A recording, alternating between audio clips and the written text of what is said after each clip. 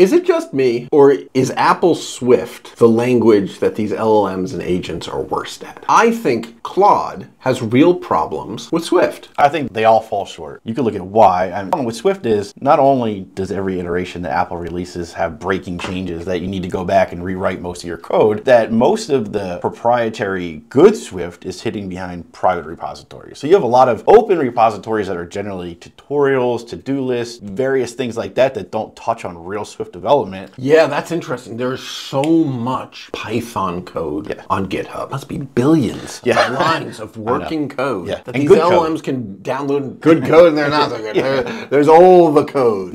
Where I think Swift, when it comes to iOS apps and Mac apps that are making money, they're all written in Swift, but it's so commercial that source code isn't available anywhere. So you go on GitHub and there's very little Swift code. They're all using dated patterns most of the time. If you try to use OpenAI or ChatGPT right now and you say, you know, make me an asynchronous function, what it's going to do is revert back to what it knows, which is GCD, Grand Central Dispatch, or completion handlers, and give you workable, outdated Swift code. But the new paradigms of using async await, it's just not going to do that. You know, Apple has this like market strength where they can go to developers like us and tell us, you must change your code, and we must change our code because they're power in the market. They come out with a new version every year, and they just break stuff. Break it. Yep, absolutely. And they tell you, by the end of September, we're not accepting any apps that don't use the new system. And you can't sell your iOS app anywhere but their app store. And so everyone just goes and rewrites their app pretty much every year to fit the new stuff. But with the LLM, that means whatever code it finds on GitHub from before that date is wrong. Exactly. Python, once upon a time, going from Python 2 to Python 3, they changed how strings worked and broke everyone's code. And it turned into a decade of people refusing to update from Python 2, right? They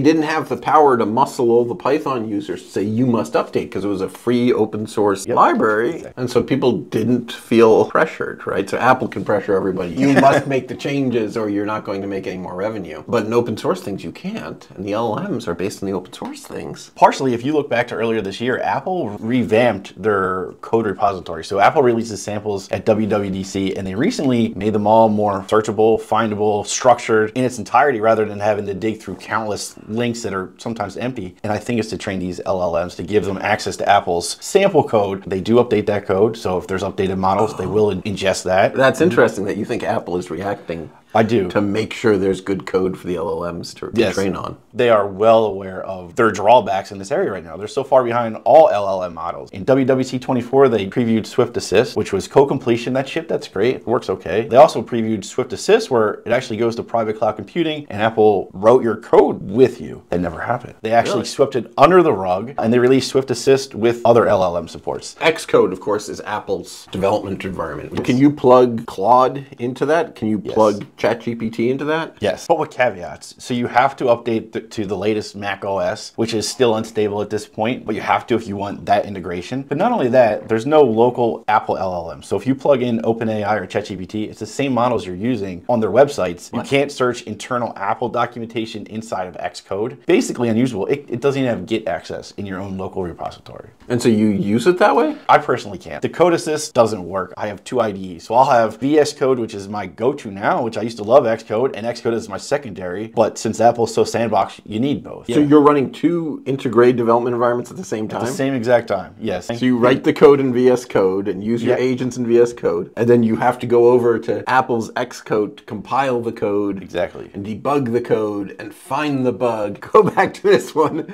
and you fix the bug. That sounds awful. It's horrible. And not only that, you could give context in VS Code, or if you're using ChatGPT, you can give context to your conversations. In Apple's Xcode, you can't even give it context to answer you. So you can give it documentation with updated GCD code and say, use this. You need to tell it in every chat what to do, how to respond. That is brutal. Does that put Swift and SwiftUI way behind, say, React and Flutter? A lot of these new developers that are coming out vibe coding and putting out Flutter apps and React Native apps are doing so because it's the open sourceness of all of it. You're not going to find that with SwiftUI. You're going to find senior developers using it for boilerplate code, but other than that, you're not writing new Swift apps from the ground up with Apple Swift Assist using any models right now. Not to mention the SwiftUI portion of it is just completely broken. It doesn't even know what Swift 6 is right now. Really? Yes.